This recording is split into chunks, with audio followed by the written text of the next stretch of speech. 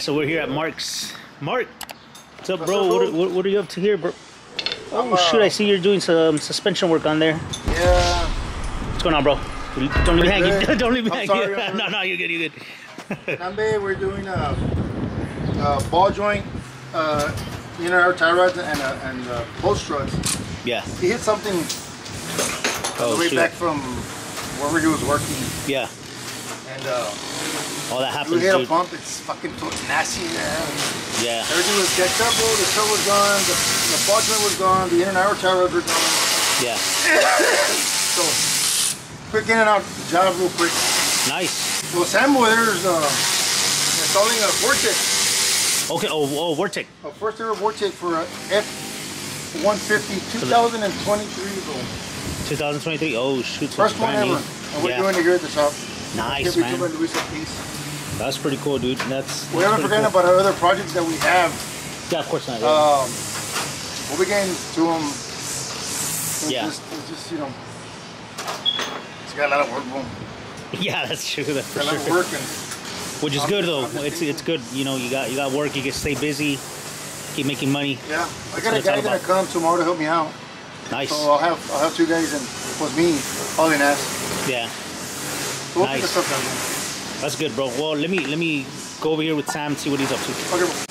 Sam, what's up, bro? What do you got going here?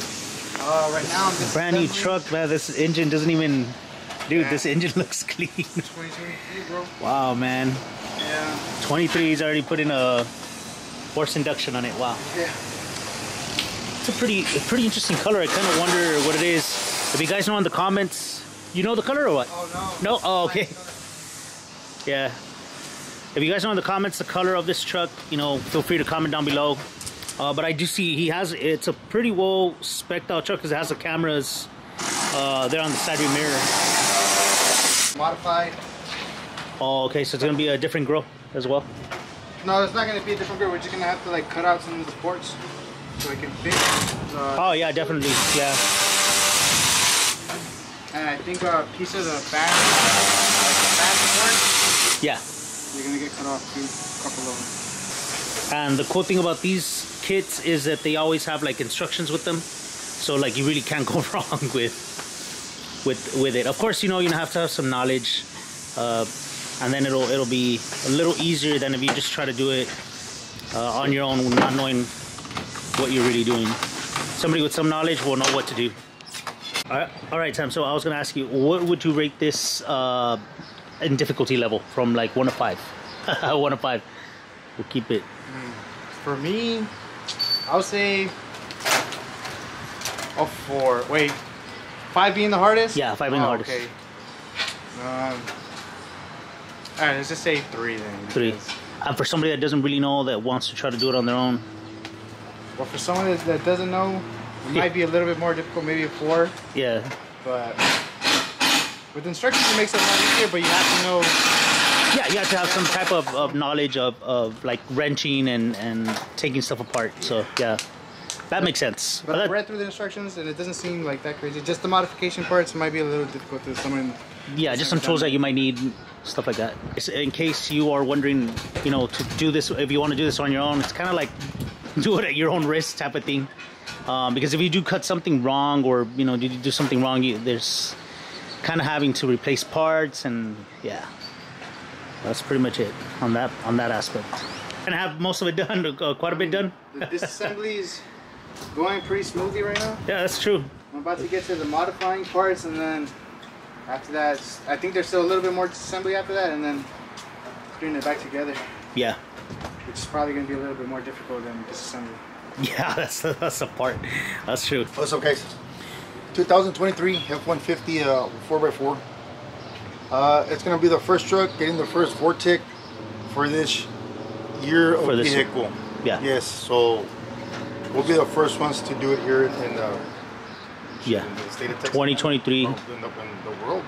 Yeah. The thing that takes forever are the little knickknacks that you have to do to actually clearance the piping. Yeah. For the pro charger. Finding the lower radiator hose.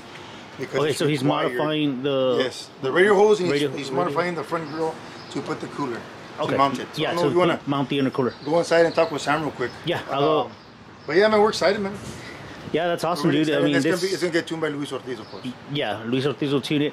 He's tuned my Pro Charger to get a lot more power out of it. I think it was, you know, I was putting down like 300-ish, and I think we got like over. All right, Sam. So what's going on so far with the progress?